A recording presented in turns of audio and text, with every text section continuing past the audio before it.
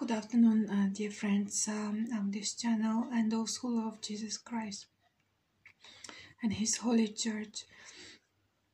Today we're praying Psalm 28 from the Orthodox Study Bible, the English edition, and this is Psalm 28, Psalm by David, the final day of the Feast of Tabernacles.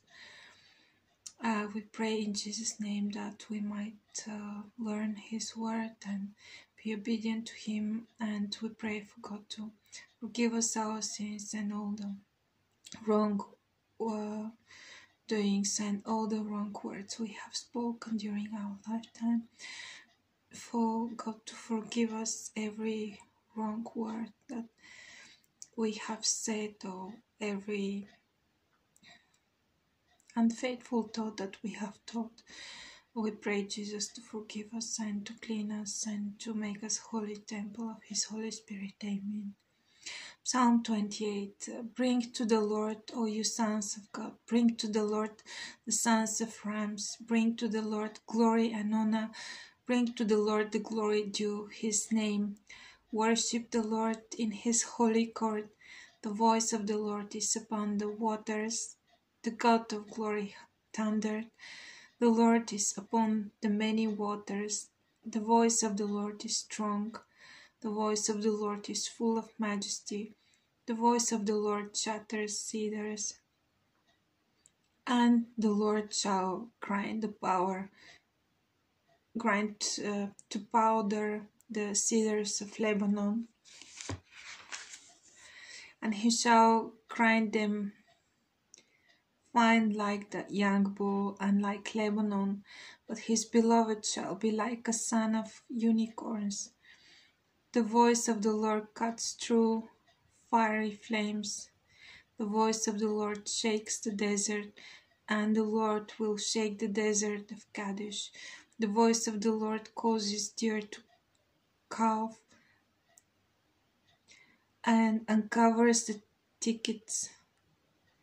And in His temple everyone speaks of His glory.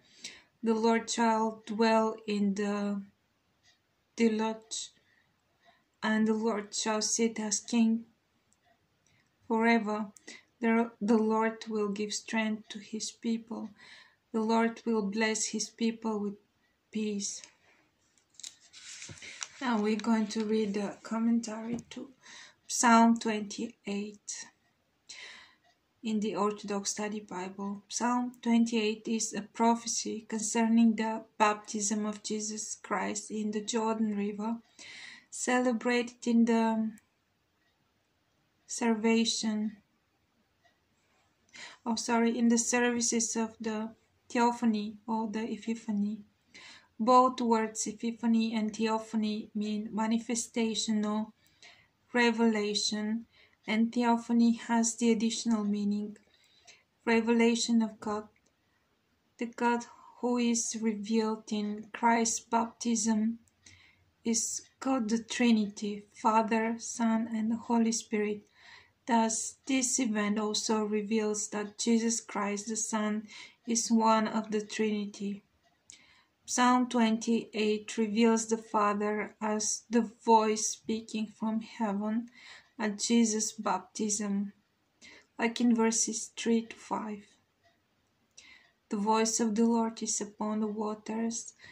The God of glory thundered.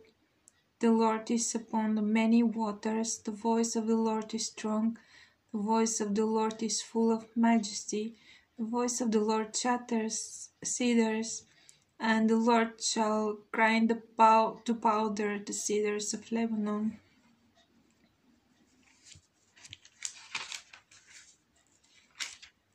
Also, in verses 7 to 9, the voice of the Lord cuts through fiery flames. The voice of the Lord shakes the desert, and the Lord will shake the desert of Kadesh. The voice of the Lord causes deer to calve and uncovers the thickets, and in His temple everyone speaks of His glory. See also Matthew chapter 3 verse 17, which says, "And suddenly a voice came from heaven, saying, 'This is my beloved Son, in whom I am well pleased.'" In the commentary to this verse, the Orthodox Study Bible says this quotation is from Psalm 2 verse 7. "You are my Son, today I have begotten you." Note how the baptism of Jesus reveals the great mystery of the Trinity. The Father speaks, the Holy Spirit descends, and the incarnate Son is baptized. Also, the commentary to Psalm 28 says it refers to Mark chapter 1 verse 11, where it says, "Then a voice came from heaven, 'You are my beloved Son, in whom I am well pleased.'" And also the same thing in Luke chapter 3 verse 22. "And the Holy Spirit descended in bodily form like a dove upon him, and a voice came from heaven which said, 'You are my beloved Son, in you I am well pleased.'" In the commentary to Luke chapter 3 verse 22, in the Orthodox Study Bible, it says, "Jesus himself doesn't need baptism. In being baptized, our Lord accomplished several things. God's beloved Son, first was he affirmed John's ministry. Second, he was revealed by the Father and the Holy Spirit to be the Christ, God's beloved Son. Third, he identified with his people by descending into the waters with them. Fourth, he prefigured his own death, giving baptism its ultimate meaning. Fifth, he entered the waters, sanctifying the water itself. Sixth, he fulfilled the many types given in the Old Testament, as when Moses led the people from bondage through the Red Sea, like in Exodus 14, and when the Ark of the Covenant was carried into the Jordan so that the people could enter the Promised Land. And seven, he opened, like in Joshua 3 and 4. And seventh, he opened heaven to a world separated from God through sin. Further, in the commentary to Luke chapter 3 verse 22, the commentary says specifically to this verse that the baptism of Christ is celebrated on January the 6th and is known commonly as Epiphany, or more properly Theophany, which means God revealed. The Son is revealed by the descent of the Holy Spirit and by the voice of the Father. This is the greatest and clearest public manifestation of God as Trinity in human history. As we sing, the Trinity was made manifest. The words spoken by the Father also apply to everyone who is baptized and lives faithfully, as sonship is bestowed by adoption, as it says in Galatians chapter 4, verses 4 to 7. The Holy Spirit appearing as a dove is not an incarnation, but rather a visible sign for the people. This appearance further fulfills the type prefigured at the flood. Just as a dove announced to Noah that God's wrath had ceased, so too the Holy Spirit announces here that Christ has reconciled us to God by sweeping sin away in the flood waters of baptism. Returning to the commentary to Psalm 28, it says, "It also reveals the Son, his beloved," like in verse 6, "and the Holy Trinity, like fiery flames in verse 7.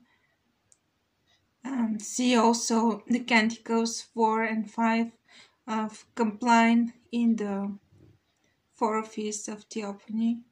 Unicorns, like in verse 6, are often symbols of purity. Verse 3 is used as the procamenon of the following places in the services of Theophany before the Isaiah readings in the first, third, and sixth royal hours, before the Gospel reading in the great blessing of the waters after Psalm 37, and within the first canon of Canticle 4 in Otros, and before the Gospel reading in the Divine Liturgy. In addition to this, verses 1 to 11 are read as one of the Psalms in the third royal hour. Thank you, God, for talking to us through this commentary and through reading Psalm 28 today. We pray to bless our day, to open our eyes to see you, and to give us humility to follow your teaching and to read your gospel daily, to be able to proclaim who is Jesus and to be witnesses. Give us a humble spirit, good heart, and just make us good people. Just as you are a good person, make us good persons. Amen. In Jesus' name.